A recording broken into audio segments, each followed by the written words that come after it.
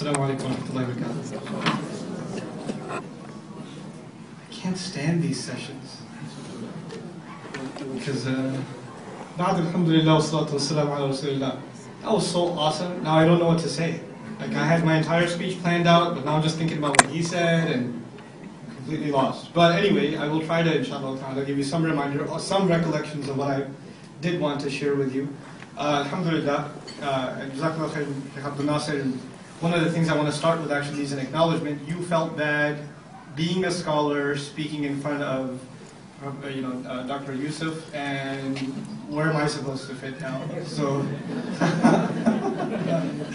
So, yeah, that's highly inappropriate that I should be speaking here. But anyway, it's a blessing from Allah subhanahu wa ta'ala. It's a pleasure.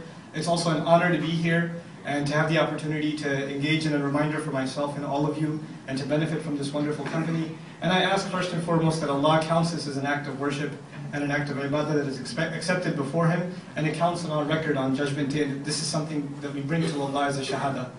The brief reminder that I wanted to share with you is kind of connected to what Shaykh Abdul Nasir was talking about in terms of family, but in a broader sense.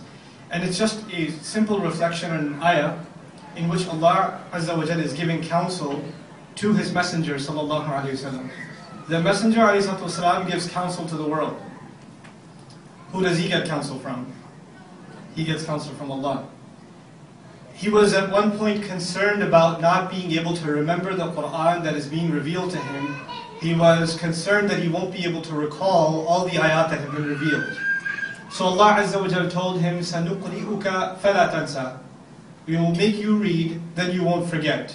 Which is beautiful because the Messenger himself, alayhi salatu wasalam, كَمَا قَالْ مَا أَنَا بِقَارِئ, I'm not one to read, is what he said himself. So Allah said, don't worry, we'll make you read.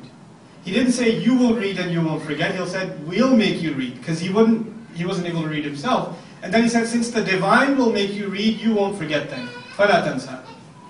And in the same passage, Allah Azza wa Jalla goes further, and then the first part was, you won't forget, we'll make you read. And then right after that he says, in the next discussion, فَذَكِّرْ, then remind.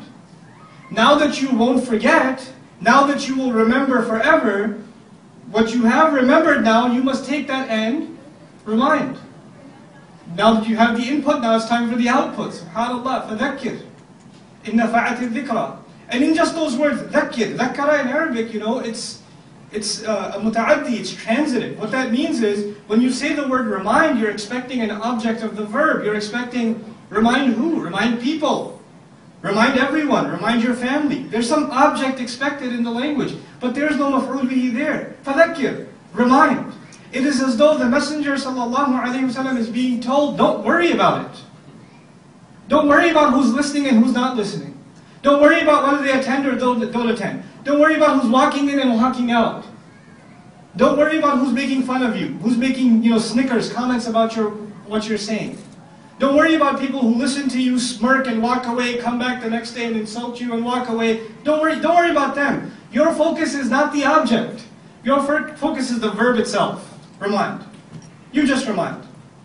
And then Allah Azza wa Jalla says, إِنَّ فَعَتِ ذِكْرَ. This is an interesting structure because, a conditional statement in English, we say if and then statements. You ever heard of that? If and then statements? The then part came first, the if came later. فَذَكِّرْ is the then part. إِنَّ فَعَتِ ذِكْرَ is the if part. It's reversed. Because that then part is just that important. It is just that important that it should be mentioned first. SubhanAllah. And he says, if reminder serves to have a benefit. And what's interesting about that language, if reminder has benefit. Once again, when you talk about benefit, you have to mention who does it benefit. There's no mention of who it benefits. You know what this tells us? It tells us, first of all, our reminder has no restrictions. One of the fundamental functions of this book is reminder. And much of the Islamic services we talk about, whether it's in the realm of education or social services or counsel, can pretty much all be boiled down to reminder. Down to the fundamental pillars of our deen, essentially all of them are an act of remembrance. All of them. Salah is an act of remembrance. Hajj is an ultimate act of remembrance. Fasting is a month of remembrance.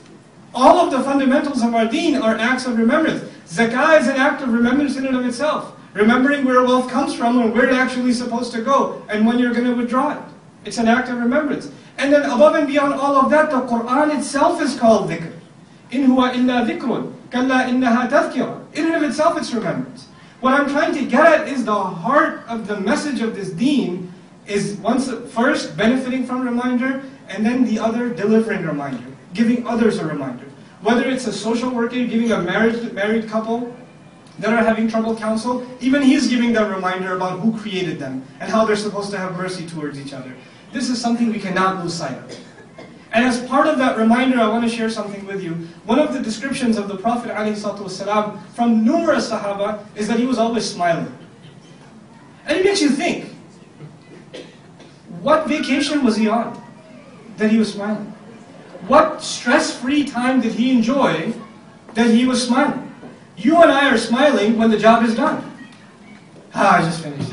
You should see me after Sunday. When every Sunday I give my students a really tough exam. By the time the exam is done, I'm done proctoring it. I'm smiling. They're not smiling, but I'm smiling, right? Because I'm done. There's a smirk on your face as the clock hits 5 o'clock at the office, especially when it's Friday, when you're done. The messenger is not done, sallallahu alaihi wasallam. As was just mentioned, the weight of the world lies on his shoulder, and yet he can maintain consistently his smile. You know what that teaches us? No matter how, we could give months of speeches on the problems in the Muslim world, and the attacks that are waging against Islam, and all the negativity surrounding us. But it won't compare to the problems that were waged against the cause of Allah's Messenger in his own lifetime, sallallahu alaihi wasallam. And yet it doesn't prevent him from smiling. It doesn't prevent him. We need to become positive. We need to stop being depressed. We need to stop looking like we're socially constipated, mind the term. Right? When we walk into the masjid, when we meet each other. Sisters need to stop looking like they belong to a mafia and somebody else walks in and they're first like, that look needs to go away.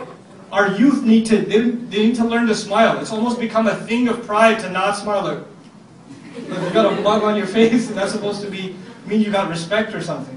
Nobody enjoys more respect than Allah's Messenger, and he smiled, sallallahu alaihi wasallam. But the smile is the outwardly. There's something on the inside. With all the sadnesses that may be there, there is this joy that he receives the word of Allah, and it overshadows all the sadnesses.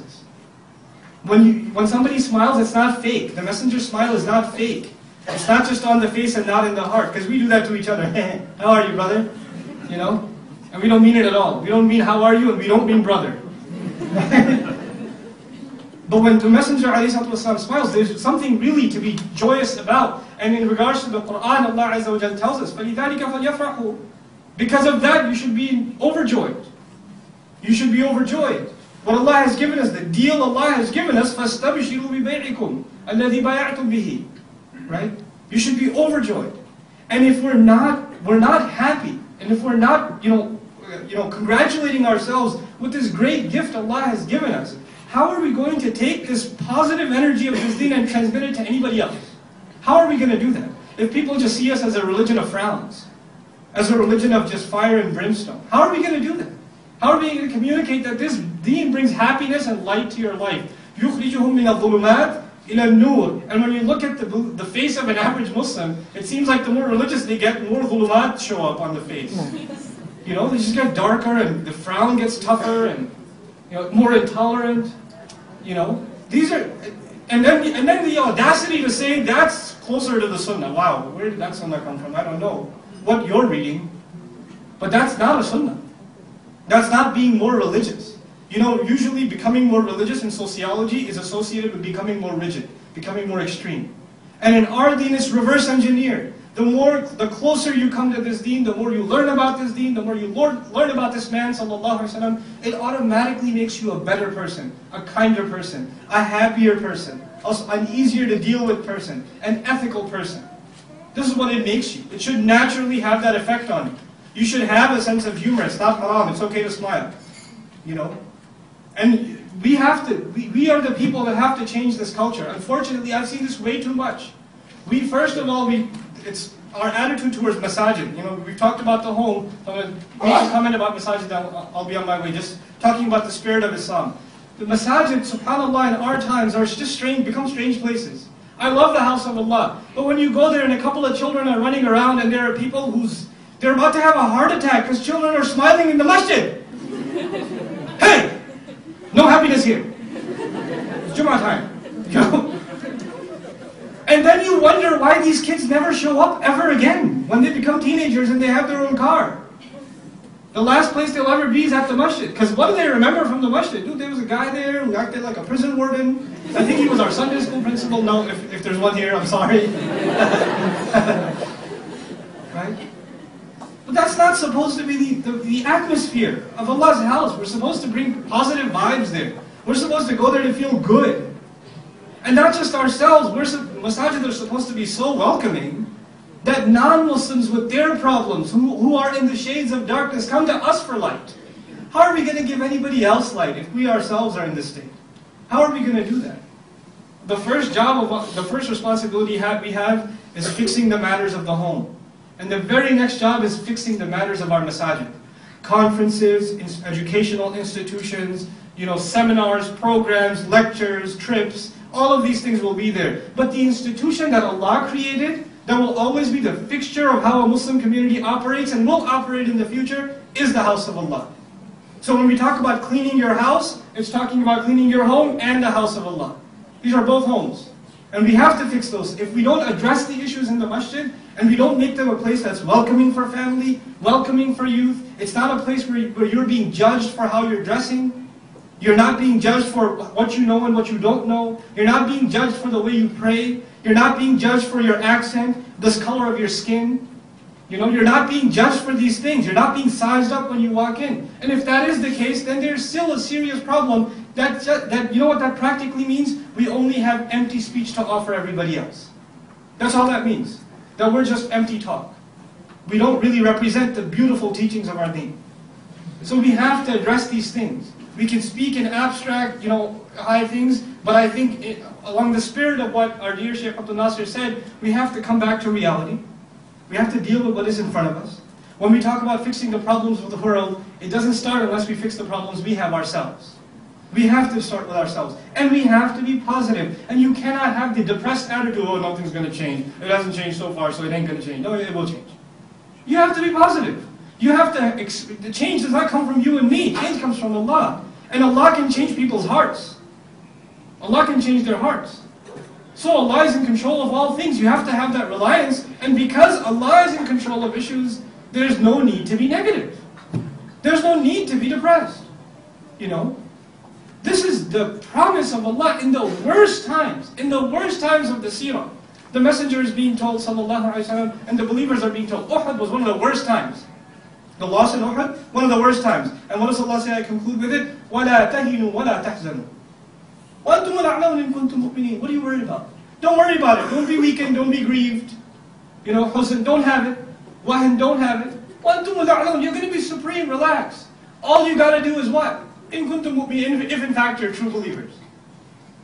So just leave it to leave your griefs with Allah. Leave your concerns with Allah. In the worst situation, they're injured, they're bleeding. They have to make their way up the mountain. إِذْ تُصْعِدُونَ وَلَا تَلْهُونَ عَلَىٰ أَحَدٍ. You're climbing up the mountain, you're not even looking back for your fellow comrades. It's that bad, the situation. That's how bad it got. And even then Allah says, don't worry. We have nothing in comparison. We got it pretty good. We have plenty of reasons to be happy. We have plenty of reasons to be grateful.